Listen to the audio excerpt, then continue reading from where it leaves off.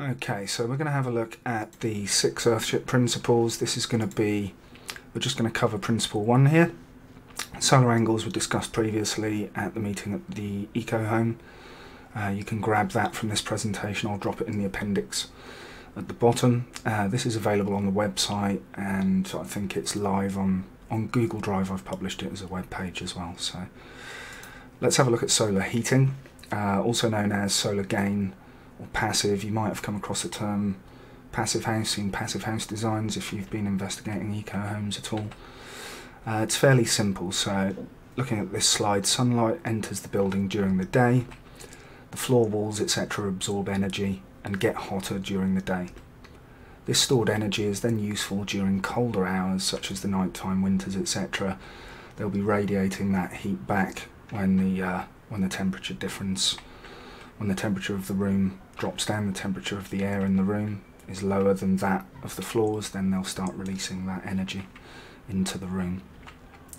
The problem in Taiwan though usually is too much heat for about 8 or 10 months of the year. Feels like all the time. So we'll look at ways of reducing energy from the sun later, such as roof overhangs, cable awnings, shades, blinds, curtains, etc. We've got in the model for the eco village, I've thrown in some bamboo and trees to show how shade from those affects where the sun comes into the building or onto the walls of the building as well. And a quick question to think about if you've never touched on this subject before is which materials would be better for absorbing energy? Air, stone, metal, water. Air and water being fluids that you can move about, right, from place to place. Water being much denser than air, so capable of storing much more energy. Stone and metal, solids, dense, will store a lot of energy. Pound for pound, what's better with, stone, or if you can get rammed earth that's effectively as dense as stone compared to metal that you have to mine. There's a lot of expense with metal that you might decide to choose stone if you're going to use that as some kind of energy storage, energy sink, heat sink in your building. So thinking about why those materials are better for absorbing energy in certain situations, pros and cons of each is useful. That's the end of solar heating. There's a couple of links here for one on solar gain on Wikipedia and one about solar chimneys. That's old tech, very cool solar chimneys. And this is thermal cooling, so also known as a convection engine when you look through the Earthship books, Earthship literature, Earthship websites. They call it a convection engine here and there, I think. So we can use heat to cool buildings. Hot air rises, as we all know, put energy into air, and it will become less dense, it will expand. So hot air being less dense than cool air, the cool air will sink, the hot air will rise. And we can use a simple vent in the roof. These are gravity operated, you can pull them open with a rope. You could have a solar chimney on the outside of the building doing this as well. Earthships typically with a lot of glass at the front are probably heating up that floor and the grey water planter at the front enough to give you some decent convection up through the roof. But simple vent in the roof, we can allow the hot air to escape that way, and of course as that goes up inside the building and escapes through the vent in the roof, fresh air is going to get drawn in through the ventilation pipe which runs through the earth bank at the back of the building. As it comes through that pipe from the outside, it's cooled by the temperature stored in the earth underground is going to be lower generally than the temperature outside in the summer, almost definitely in the summer unless we have a really bad day.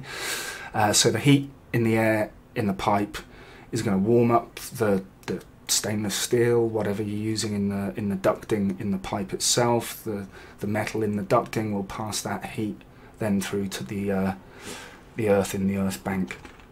And obviously there's a lot of mass in that earth bank, so that earth bank will absorb a lot of energy from warm air coming through it from the outside before you significantly warm up that earth bank.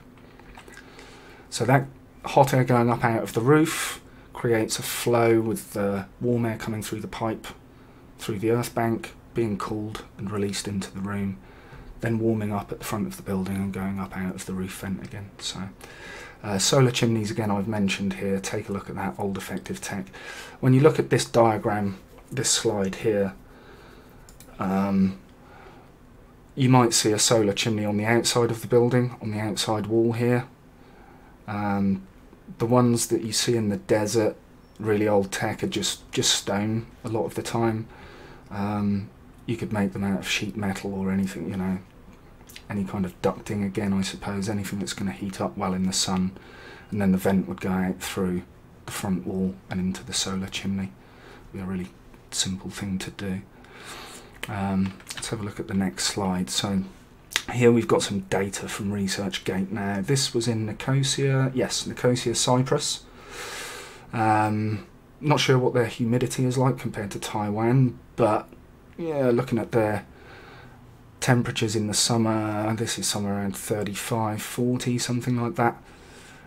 Ambient temperatures, this spiky pink line here, that'll be the daily ambient temperatures by the looks of it.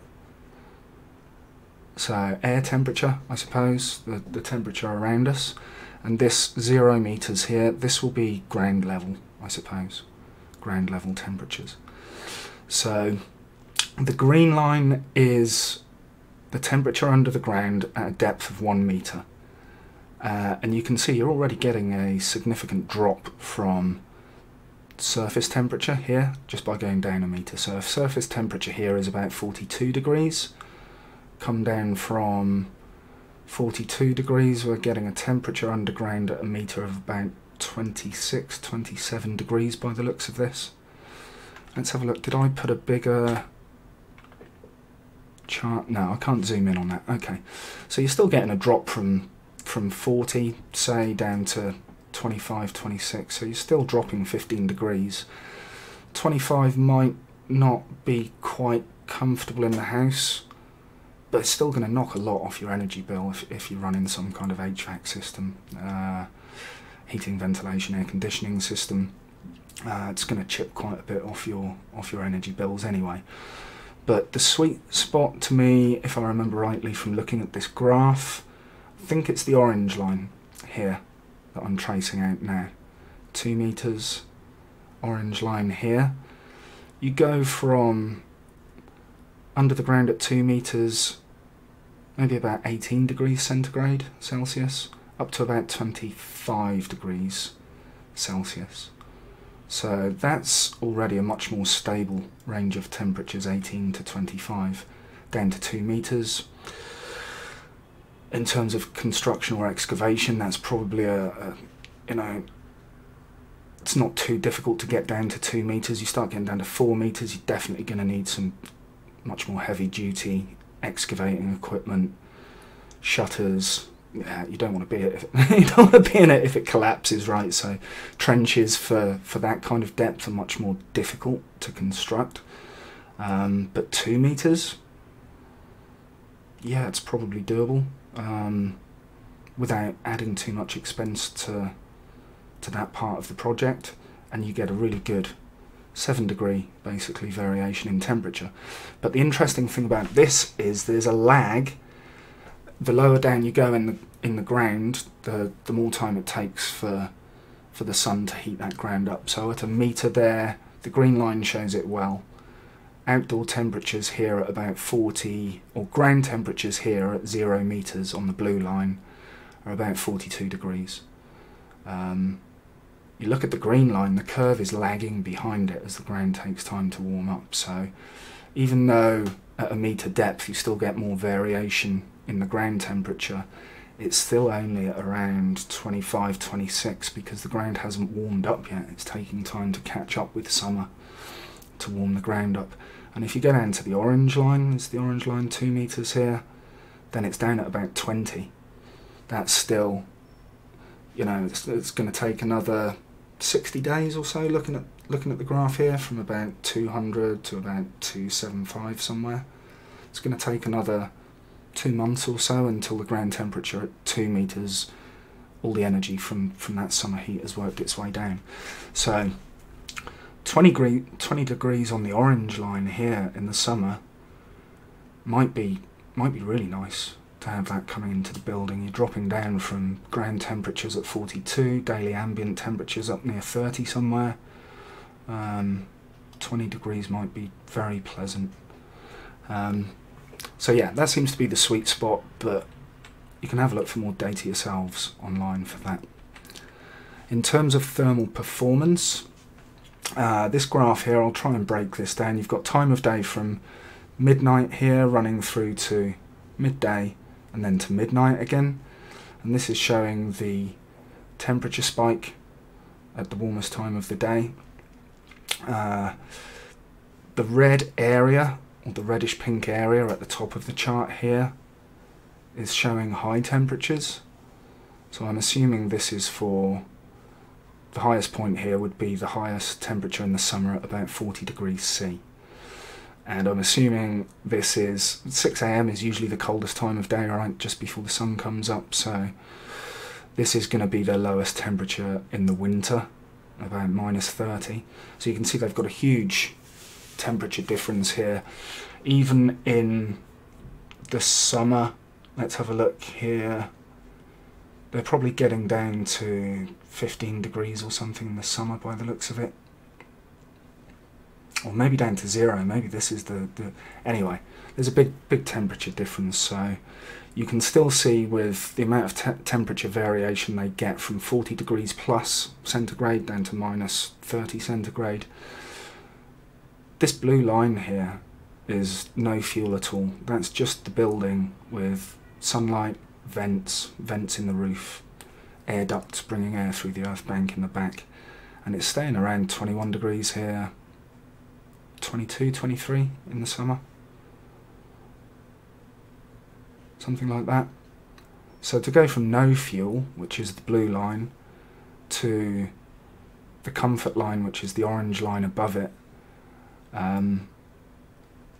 it's a very small increase in energy to get from 21 to 22 degrees C compared to heating your house from freezing or cooling it from 40 degrees down to 20 something.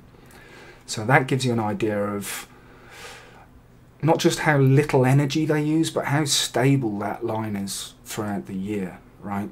That's a really stable line. If you put this place, okay, let's not complain too much. I'm grateful to live here, it's comfortable, etc., etc., but it's a reinforced concrete apartment block. That wall there gets roasting hot in the summer. If you put this concrete box room out in the sun and out in the freezing cold, the temperature in here is going to be very, very similar to the temperature out there without some serious energy input, air conditioning and so on.